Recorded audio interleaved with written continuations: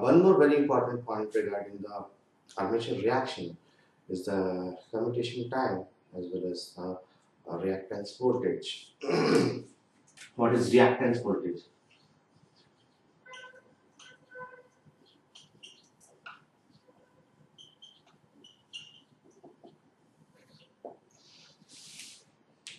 Reactance voltage is the voltage when the coils are going under commutation. The voltage induced in the brushes at that time is called the reactance voltage, and mathematically it is given as 1.11 L by Tc into the current, which is multiplied by 2.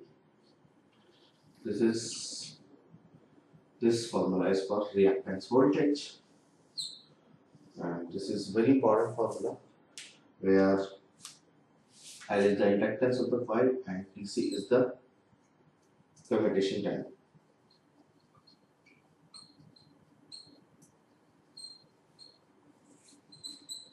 Commutation, T-A-T-I-O-N, is called the commutation time. L is the inductance of the coil, and I is the current flowing through it. Actually, it's IC, commutation current, commutation time. So, reactance voltage, if I say RV, or if I say V reactance, is inversely proportional to the commutation time. This is an important figure, important formula, important thing that we should remember for objective type, that this type of question may be asked in the examination, and it has been asked in the examination, that voltage regulation, the reactance voltage is proportional to T square 1 by T or 1 by T square. So the answer is the reactance voltage is directly proportional to the inversely proportional to the Tc, or I can say reactance voltage is directly proportional to 1 by Tc. This is very important, so we should remember this thing also. Another thing is that regarding the generator is the voltage regulation.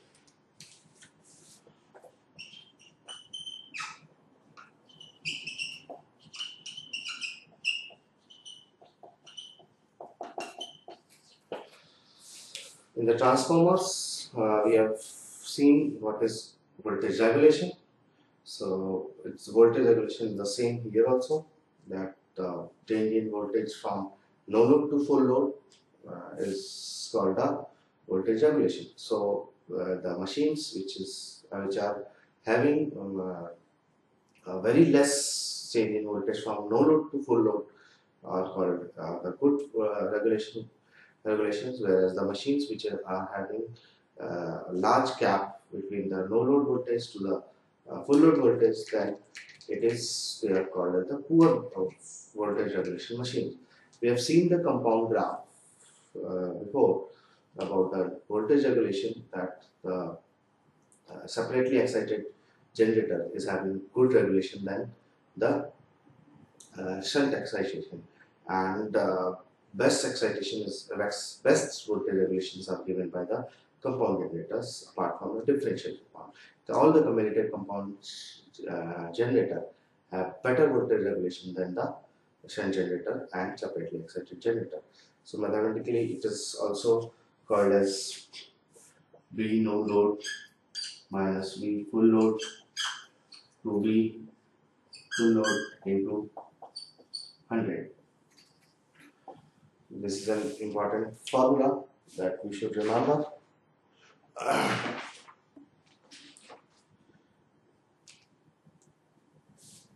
And in some compound generators, it is from V full load to V no load upon V no load. Normally this is the formula which we are using for voltage regulation. We'll do some examples on DC generator now. That this is the example number 1, that if there is a shunt generator whose output is 200 amperes and the terminal voltage is 250 volts with RA is equals to 0.04 ohm and RF is equals to 50 ohm. We have to find the generated EMF EG. Before solving the question, we will understand something in this question, that first of all output is equals to 200 ampere is given. It is directly means that this output is the load current IL. Another thing which I have when we were talking about the shunt generator and series generator simultaneously, as I said that armature resistance should be very low and the field resistance should be as high as possible, so that lesser current IF would be flowing in the shunt branch panel, the shunt branch in the shunt generator. If I have it again,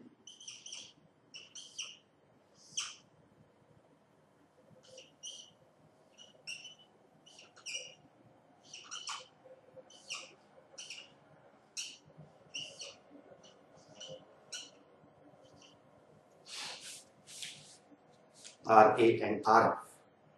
This is a shunt generator and a load is connected to it. Since it is said that the load current IL is 200 amperes, this is 200 amps, then resistance RA is given, that is 0.04, and RF is given, that is 50 ohm. Even though if it is not written over there, then one should understand that the field resistance of a shunt generator should be very high. It's the same reason that which we have discussed earlier, that the less current should flow from it, so the resistance should be high. Whereas armature resistance should be as low as possible, because since it is coming into the load part, and if it is a higher resistance, then it will also consume some power from generated power EG, and if a bigger part of this load, bigger part of this power actually is consumed in RA, then load will not be having that much sufficient power which it was required previously. So RA should be as low as possible, as it is given 0.04 ohm, and RF should be as high as possible. So even if RA and RF are not given, one should understand which is RF and which is RF.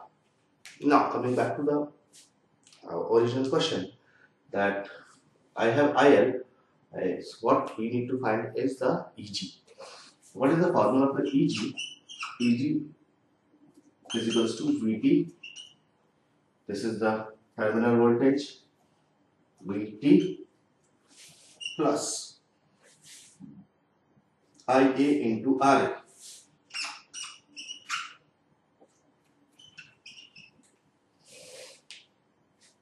And what IA is actually? This IA is equals to I shunt plus I load current. This is well known to everybody. So IA is equals to I shunt plus IL. So IL is already given to you. We need to find the I shunt. If we find the I shunt, then VT is given to you, terminal voltage, and RA is also given to you. Then we can find the total EG. So before finding the EG, we need to find the shunt current.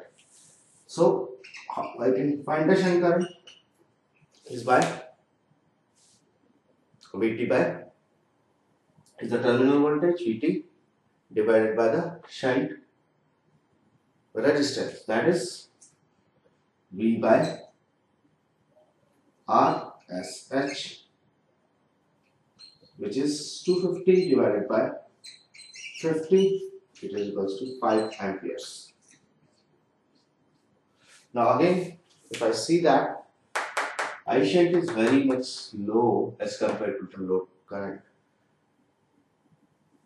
So this is important, again, a discovery of us that shunt current should be as low as possible. It should not be below the permitted value.